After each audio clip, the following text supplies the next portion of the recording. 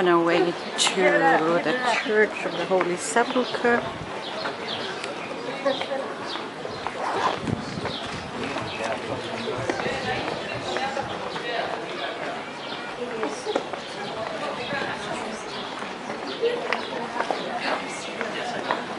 So, on the road, a street called Via Dolorosa.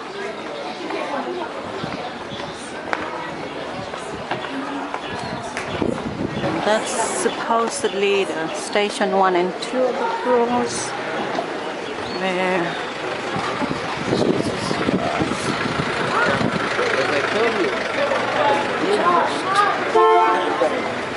Back to the shops.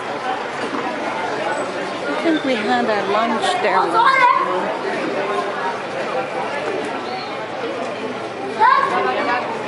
Some Australian flags there, so that must be the station of the That's the right place, because that is where the Antonia Fortress was, but we think Jesus was sentenced to death probably in Herod's palace, which is the area of Gabbatha. These 14 stations of the cross as they are today were only started by the Crusaders, who came 1,000 years later. The first 1,000 years, the period of the Byzantines, they used to do it from Herod's palace to where the Church of the Holy Sepulchre is, which is probably the correct route. However, this is the way it is today. So station number 1 was where we emerged from the tunnel. The Condemnation. Station number 2 is where they asked you to vacate the entrance. That is the pavement, the Flagellation. That's where they commemorate Jesus being flogged by the Romans before he was crucified.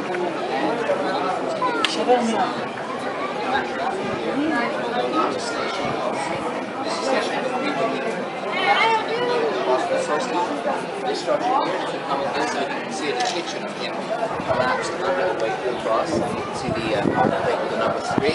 And then over here is station number 4. The station number 4 is not a scriptural station. It's a traditional Catholic story that has Mary, the mother of Jesus, meeting him and seeing the horrible shape that he's in after the flogging. He's carrying a cross, so she knows he's going to be crucified, and she faints, according to Catholic tradition. So station number 4 is where Mary, the mother of Jesus, loses consciousness when she sees him. We're staying out in the shade for a moment, but as soon as we're ready,